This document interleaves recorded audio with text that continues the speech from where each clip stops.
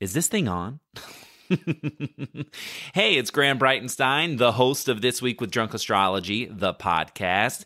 And at the top of every new year, it can be so easy to fall into a mindset that's like, well, it's a new year.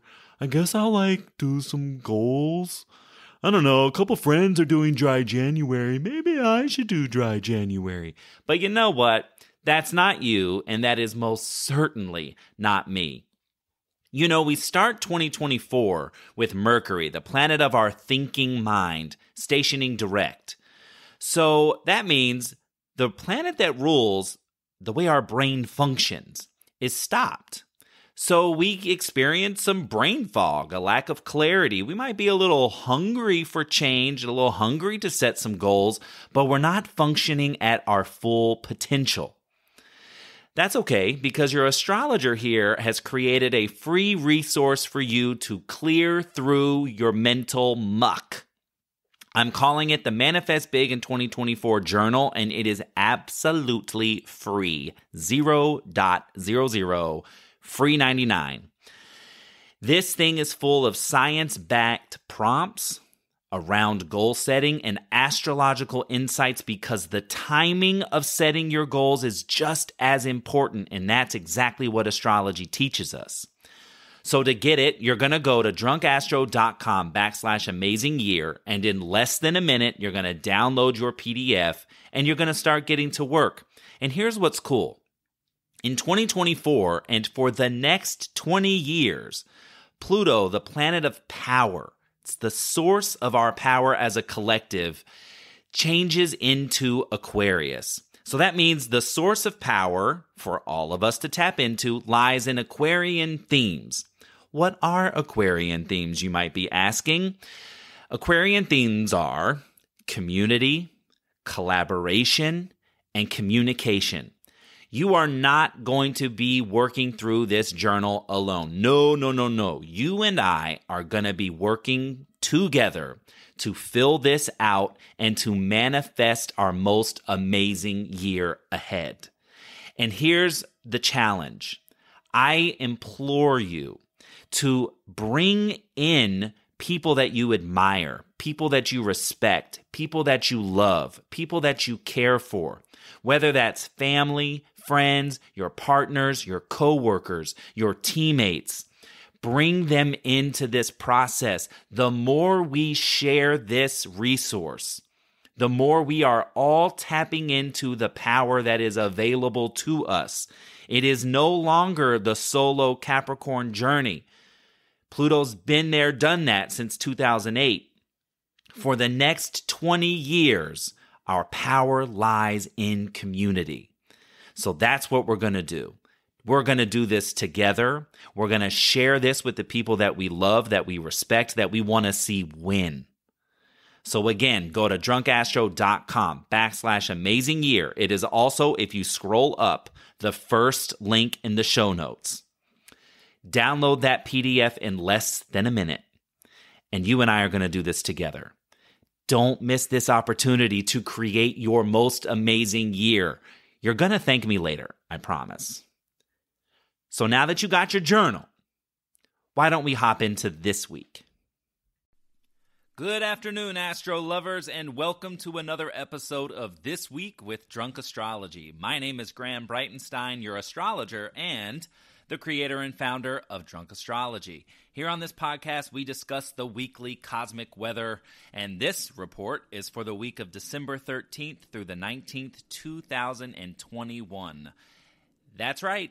I'm going to keep saying it. We are 2.5 weeks away from the end of 2021. Who's ready for that ending? All in favor, say aye. Aye!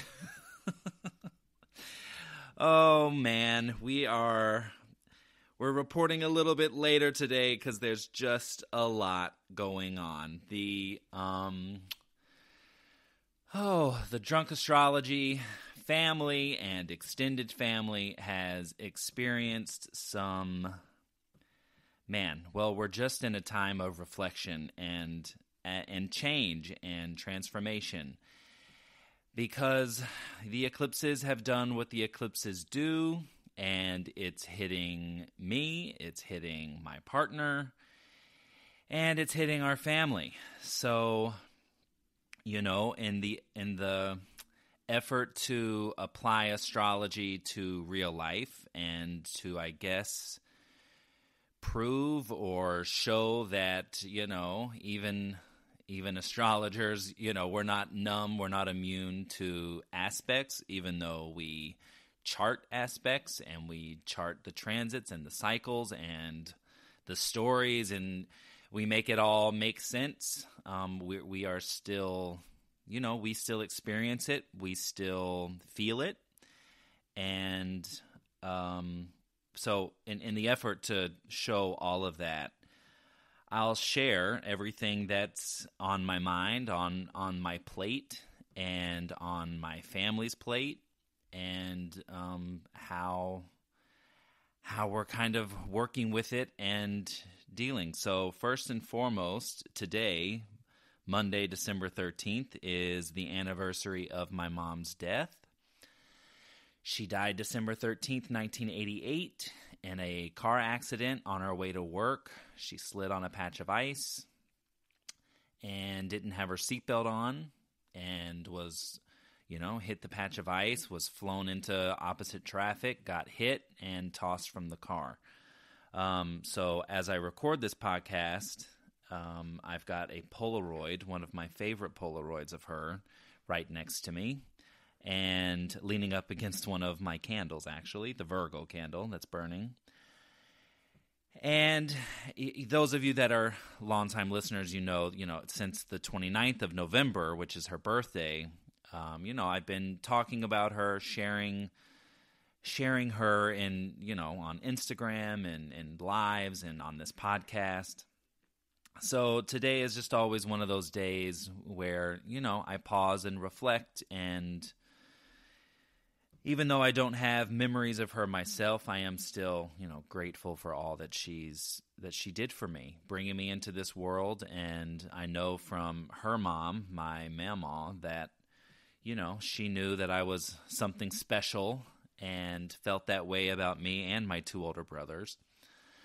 So this is, with Venus diving into Pluto, which is the underworld, that conjunction on Saturday was the first of three, but, really taking us deep, taking us beneath the surface, and doing what we need to do while we're there, and changing and transforming.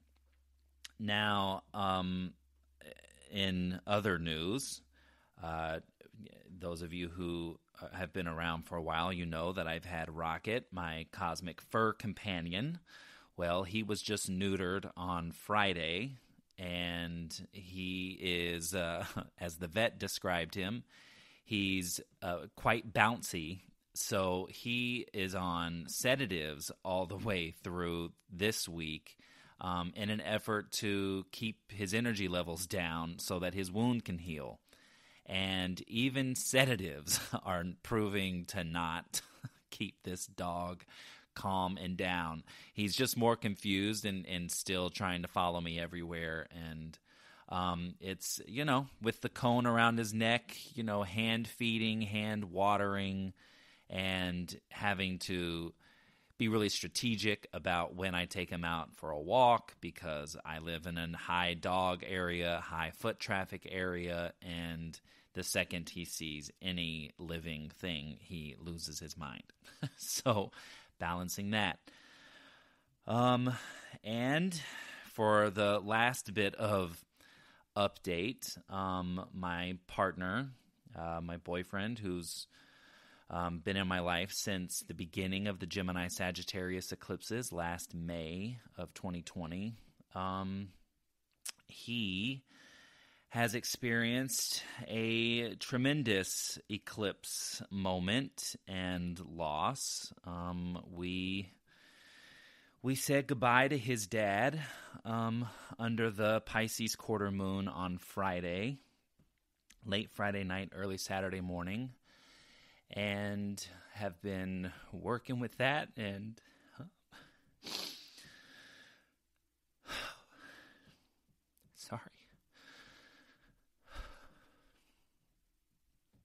Oh, when I tell you.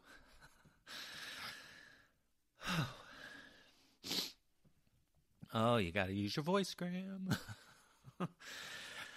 Oh, we've been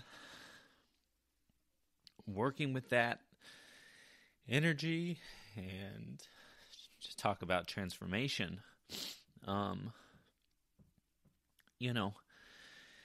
This is what eclipses can do, and they can slam dunk us. They throw us forward. They throw us in uncharted territory, ready or not. And that is certainly what they've done to him and to his family, and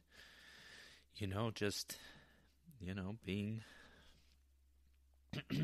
being someone's partner and support system, and wanting to be there, and with all these other things, not able to be there physically. His family lives in Detroit, and so of course he's back with his family, and I will join them at a certain point once funeral arrangements are made. But really hard, and in true eclipse nature, everything happens all at once. It's one of those. When it rains, it pours. It's like the same day Rocket gets neutered is the same day, things went south, and it was just like really, and this is why I've been saying for the last several weeks, and definitely while we built up to eclipse season, this is why I say offload. Offload as you go into eclipse season. Because you just want to have the space to be able to support, to process, to deal, to deal with everything that comes up when an eclipse moment happens. Now, I know some of my clients, feel like, I've been okay. I've been kind of like skating by, but the people around me, and that's the thing. When you yourself kind of get to evade eclipse stories like these, you create space so that you can be there for someone else and that you can support someone else, because it is so important, and you don't want to get caught up in trivial things that don't matter when there's really important moments and really important times, for someone to lean on you and rely on you. And if you're focused on other things that just really aren't that important, you just go, wow, okay, let me sit back down and get back to reality. Also, at the same time, there were tornadoes that rampaged through Kentucky, which is where my family lives. Now, thankfully, my family was fine, but, that was still all happening Friday, Saturday, and not knowing until I got in touch with everyone. It is made for a very gnarly and intense 72 hours. So, sorry to get emotional, but I don't want to act like this isn't a heavy time, and act like this isn't something that other people can experience during eclipses. And stay with us. We'll be right back. Hey, I want to get in your ear real quick. There are a lot of spiritual viewpoints and perspectives that you can subscribe to. There's astrology, numerology, feng shui, there's Akashic records, there's past life regressions, there's destiny cards. There is just any number of ways that you can tap into the universe to get insight, to help you create the life you want to live, to create abundance and prosperity, love and relationships, connection, all those things. And I recognize that there is a lot and that at times it can be overwhelming and it can be hard to figure out who to go to, who can I listen to, who can I trust. So this is why I created the How to Manifest Big in 2024 series. If you're not already listening to it, it's available wherever you're listening to this podcast already, but you can also watch each interview on drunkastro.com. There's a whole page there for it. And I've linked the series in the show notes. So in this series, one, I want you to know all the different tools that you can use to manifest big this year. Because the life that you want, the life that you deserve, it is waiting for you. And there are a number of methods to consider, spiritual and non-spiritual. Okay, in this series, I'm not only talking to Tali from the Astro Twins, not only talking to Christina Hollinger, a feng shui expert, about how to feng shui your living space, your workspace, to create a space that is high vibration and that attracts the life you want to live. I'm not only talking to a crystal expert about what crystals are good for the energy of 2024's unique energy. I'm not only talking to a symbologist, a destiny card reader. Have you ever heard of that? Because I hadn't heard of that until I met CJ, who is the destiny card reader I bring into this series. I'm not only talking to spiritual folks, I'm talking to an intimacy expert, because love and relationships are at the top of a lot of our lists, single or not single. We can all learn how to be more intimate with each other, be more authentically expressing ourselves.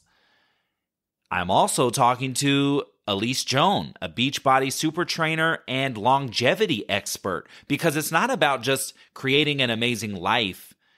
It's about living a long life, one that you love, one that you want to be healthy for, one that you want to actually stay in for the long haul. So this series is set up to get you in alignment from all different angles. So if you haven't already, go catch up on the episodes that have already aired. And the new episodes that are coming, every single Wednesday, a new episode will drop until the series is finished. So go back, drunkastro.com. There's a whole page for how to manifest big in 2024. All the videos are there. Watch the interviews. There's a link to this in the show notes. It'll get you right where you need to be. Okay? We're doing this year. You're doing this year. Your Manifest Big in 2024 journal, that is the foundation of what you're going to use this year to set goals that you're actually going to achieve. Now, all these other tools and the How to Manifest Big in 2024 series, these are all going to enhance your vibe, enhance the vibe of your living space, your heart set, your mindset, your body set. You are going to be, there's no way by using the Manifest Big in 2024 journal, by tapping into the How to Manifest Big in 2024 series, this is all you need. It's all you need.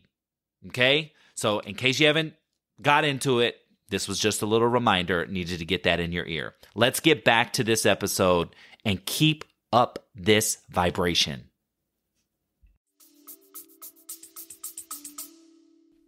This is Astrology in Motion. So that's what I want to do with Drunk Astrology always, is share astrology in motion, show how you can use it to really strategize your life and your decisions and the timing of your decisions, but also when real life moments come up, to be transparent. And thank you for those of you that know that my family's from Kentucky and reached out and asked if they were okay. That means a lot. And forward we go and forward we move. And we are still under that Venus-Pluto conjunction from Saturday. And being that Venus and Pluto are both in Capricorn, we get really serious. And Pluto is the underworld. We go beneath the surface. and dive deep and reflect. And we really go into an energy of reflection this week because Venus stations retrograde this Sunday. So she will station on Sunday at 2:36 a.m. Pacific, and she will be retrograde until January 29th.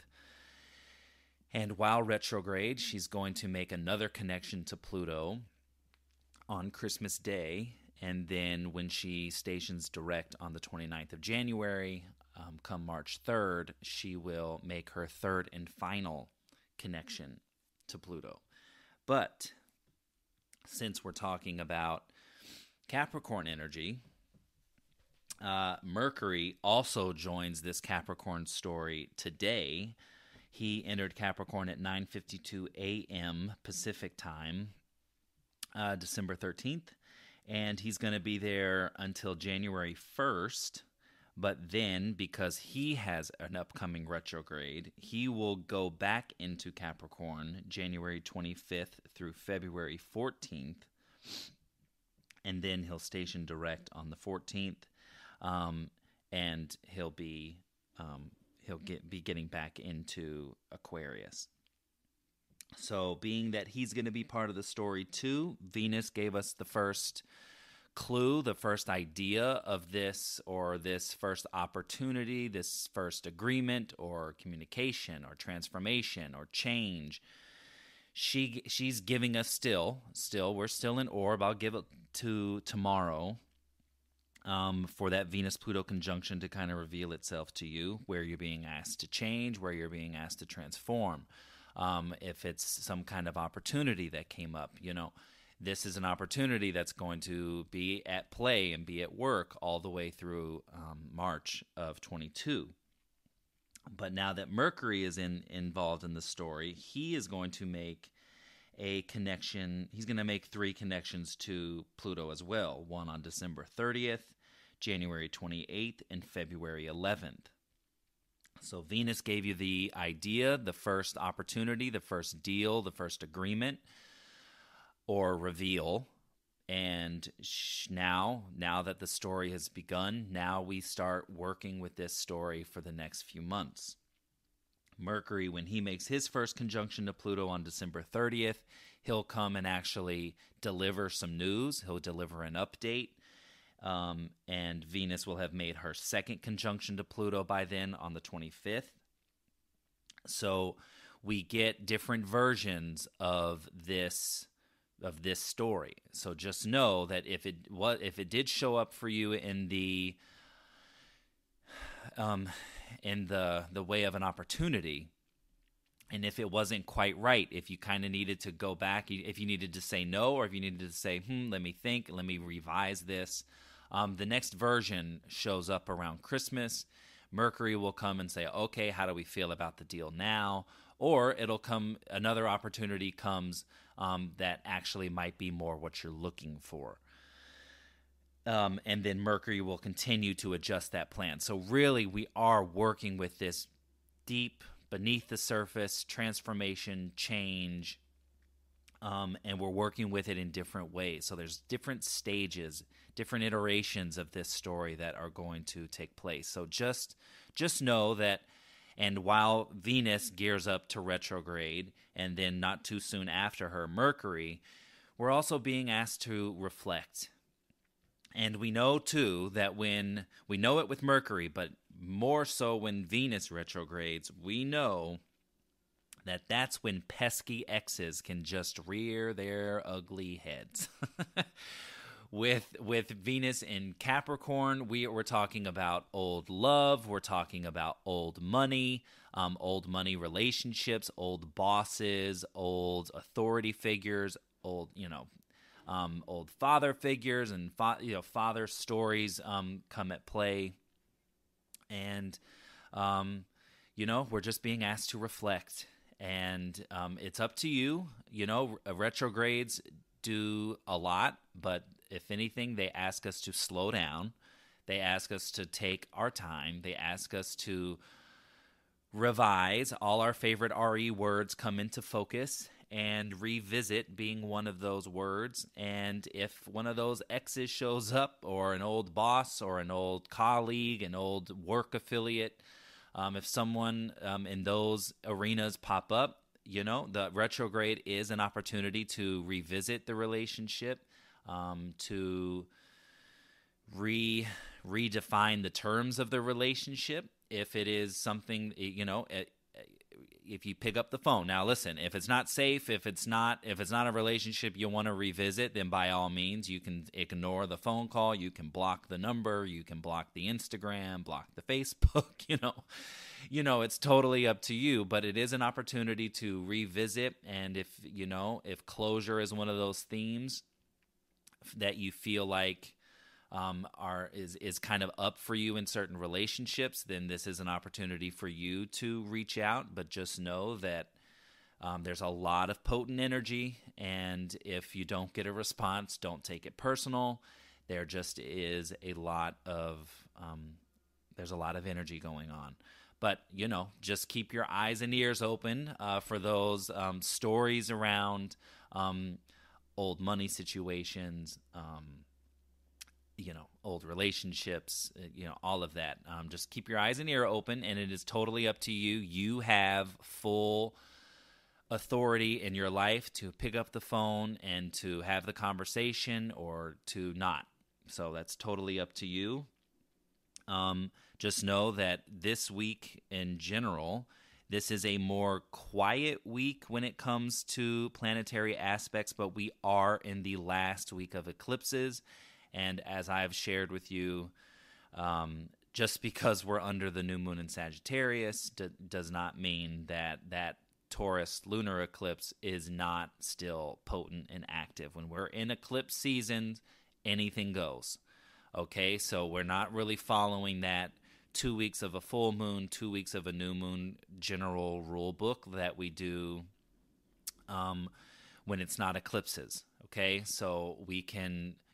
Taurus lunar eclipses are about loss and release and letting go, and solar eclipses are, they're new moons, so they're optimistic, they're calling in, they're, an opportunity to invite new things in, but when we're just in these seasons, it's just, it's powerful, and it's potent, and it's transformative. And this week, thankfully, we actually exit eclipse season. We have a Gemini full moon this Saturday, December 18th at 8:36 p.m., which will usher us out of eclipse season. Oh, another all in favor. Say I. Really ready for that. But the very next day, we have Venus stationing retrograde. We have Chiron, the asteroid of the wounded healer, in Aries, stationing to go direct on Sunday, just a few hours after Venus, at 8:33 in the morning. So Chiron's been taking us back on a wound story since July 15th, and now coming up to December 19th, he's gonna station to move forward, and we've gone on a journey with Chiron retrograde in Aries. How has the wound affected just who we are, how we show up, our personas, our identity? How has that story, for, the wounds that we carry with us for a lifetime, how have they, we've been reflecting on that now, and we've gone through an emotional journey, and now Chiron stops and says, okay, I'm ready for the next chapter of moving forward. So that part is nice. We have on Monday, today, in addition to Mercury entering Capricorn, we have Mars entering Sagittarius, which he did at 1:53 a.m. Pacific. Mars leaving Scorpio and entering Sagittarius makes him way more optimistic. Sorry for the little lag there. There was the technical difficulties. There's clearly Neptune in the sky mucking up all of this. But yes, Mars entering Sagittarius makes him way more optimistic, visionary, focused on growth, the future, education. So while he's here until January 24th, we should all feel a little bit more uplifted, a little more optimistic about the future. And if there is any kind of online course that you want to sign up, that you want to create, anything about you stepping into being an entrepreneur and starting your own business and working in that way, Mars entering Sagittarius is great, especially while he's here for the next several weeks. So that should be nice. Now, even though the week is relatively quiet, other than the shift in energy that comes with two planets shifting signs, right? So Mars jumping into Sag, and then Mercury jumping out of Sag and into Capricorn. We are still in this, last week of eclipses. But with this Gemini full moon, talk about reflection, this weekend has a real call to reflect back. And this Gemini full moon on Saturday takes us back to the new moon solar eclipse that took place June 10th of 2021. So if you think back to June, the little midsection of June, there was a lot going on. I think everyone kind of is in agreement there, especially when I talk to clients about, June and certain times of this year. But February and June being, two of those months where you're like, okay, let's look, let's take a little deep dive. But back in June, something started. There was a story there that began that is attached to your Gemini Sagittarius eclipse story that began May, June, and early July of 2020. But now this in particular, this full moon that we have this week takes us back to say, hey, okay, let's figure out, what's culminating, what's coming up, what's coming to, how's there like an ending involved, or how is there, what's worked, what's not. And this is a nice little segue here. I'll give you my story. Back in June is when I started the line of candles, the Zodiac Superlative candles that I sell. And I created the candles as a private label situation first. I met a candle maker and I helped create scents for all 12 signs. And that was it. Then I made orders. Well, 6 months later, the story now goes, your astrologer is now officially a candle maker. That whole situation dissolved over the last 6 months. I found out in September, just after my birthday, that she no longer made candles anymore. And I have gone through a journey since mid-September. So we're talking about September, October, November. We're talking about 3 months of research, of figuring out how to do this, where to go, how do I create blends. So now, all of that to say, those of you that are listeners and you have been on the wait list for your candles, guess what? You should have, except for Libras. Libra's the only one I don't have my blend yet. For the ones that have been sold out. So those of you who have been on the wait list and patiently waiting, you should have received an email last night. Candles are back in stock, baby, but they are all new and they are handmade by your astrologer right here. So they are still the coconut wax blend. They are now double cotton wicks. They are completely new fragrances. They are so much more well-rounded and full-bodied. And some of the candles I have changed, just altered their superlatives just a little bit. But all new scents for all 12 signs. I still have a few left of some of the first batch. So if you, let's see, I think it's Cancer, Capricorn, and Leo, I think might be it. There might be one Taurus in there, maybe. There's less than 10 candles left from the first batch. So those have the wood wick. And all the others, now that I'm now moving forward, have 2 cotton wicks and new fragrance blends. And I'm so proud. I'm proud of both of them.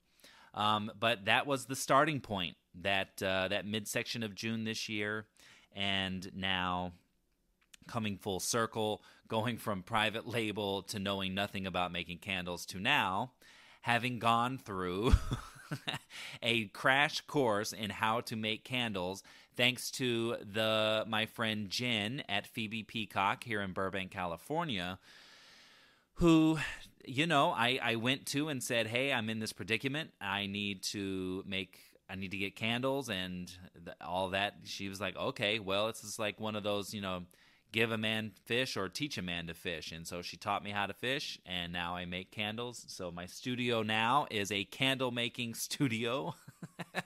And my friend Jen at Phoebe Peacock helps me make the fragrance blends. She's a perfumer, and she knows way more about scents and blends than I do. So she is who I collaborated with to make each scent for all 12 signs. And she has been a trooper with me, because some of these signs, as they have been in my life, have been pains in the behind to perfect. And I'll give more info about which signs those were later. But all that to say, if you are wanting Christmas gifts and Astro-inspired Christmas gifts, get your orders in ASAP. I priority ship everything, so here in the States and Canada, things should arrive in 2 to 3 days after they are shipped. So we should still be in a good time as far as the holiday rush and online ordering and the post office and all of that. We should be good because I do priority shipping. But get your orders in sooner than later, because one, the stock is going fast already, and because there were over 60 people on wait list. So you see what I'm saying? If you want to get your orders in, get them in. And now that I am doing this myself, and from start to finish, from melting the wax to blending the fragrance to applying the labels, cleaning the jars, warning labels, and just everything, I want to say thank you from the bottom of my heart for everyone that has been supportive of Drunk Astrology. And we really are a small business, especially on the product side. This is my first bout at ever doing anything with products. So it means a lot to me to have your support, a lot for me to receive your messages and your orders and just everything. It really does mean a lot. And I'm especially right now with everything I've shared today, just in a place of gratitude where I'm just really appreciative of just, the community that I've been able to build so far with Drunk Astrology. And we're only going up from here, okay? And we're all going to go together, and I couldn't do it without each and every one of you who is supportive. And even by just subscribing to this podcast and adding a download, eventually when I get past 200 downloads a week, I'll be able to monetize the podcast. And it's like everything means everything. So even if you're just a listener and you're not buying a reading, you're not whatever, just know that by listening right now, you are actually supporting this business, and I really, truly, from the bottom of my heart, appreciate it. It means a lot, and more than words can justify. So I've been long-winded, and we still haven't discussed the moons. So let's get to the moons. Today, December 13th, the moon is in Aries, going void at 6:52 p.m. All times I give you are Pacific Standard, so make sure you adjust for your time zones. The Aries moon goes void tonight with a sextile to Jupiter, so positive, flowy, forward motion there. Tuesday the 14th, the moon enters Taurus at 12:11 a.m. Has nice aspects, a little bit of an adjustment to Saturn Tuesday night at 8:36 p.m. Other than that, nice flowy aspects on Tuesday. Wednesday, quiet day. Taurus moon only makes one sextile to Neptune, so really dreamy, flowy. Great day to just, enjoy yourself, treat yourself, good food, good rest, nice blanket, and, just a good day to just get things done because the moon's not really doing too much and there's no planetary action. Now, remember, we are still in eclipses, so there's always that disclaimer in weeks like this. Next week, we shift out of that, but, for this week, we still have to add that disclaimer. And then Thursday the 16th, the Taurus moon goes void at 8:08 a.m. with a square to Jupiter. So it does make, even though Tuesday has relatively nice aspects, except for that square to Saturn and the quietness of Taurus, the Taurus moon on Wednesday, it does make this square to Jupiter, the closing aspect, it does make those 2.5 days a little bit like there's a lot to do, right? So we probably have the space to get things done, but the square to Jupiter it can maximize stress and maximize to-do list, maximize things that we have to check off. So just keep that in mind. Take your time, but just if you find yourself in a place of this is too much, just kind of give yourself some time to breathe and enjoy a nice snack. Taurus moons are great for food, beverage, and connection. Then at 12:43 p.m. on Thursday, the 16th, the moon enters Gemini. It does have a separation to Mars at 5:56 p.m. Thursday night. But then on Friday, the moon is in Gemini, making nice aspects all day. Just 3 altogether. 2 are nice and flowy and great. And then on the 18th, the Gemini Full Moon takes place at 8:36 p.m., taking us out of eclipses.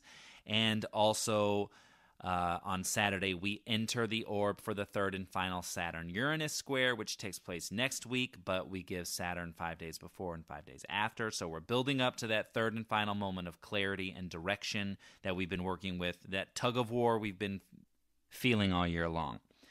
So there's that, and that Gemini moon goes void just after the full moon at 10:02 p.m. with a trine to Jupiter. So that does make that Gemini moon very nice, very expansive, very collaborative, very juicy, very positive. We really, really like that closing aspect for that Gemini full moon. So it's a welcome reprieve, but also an opportunity for dialogue, for discussion. Sun's in Sag, moon's in Gemini. Let's talk, let's discuss, let's create a dialogue, and let's communicate, let's listen to one another.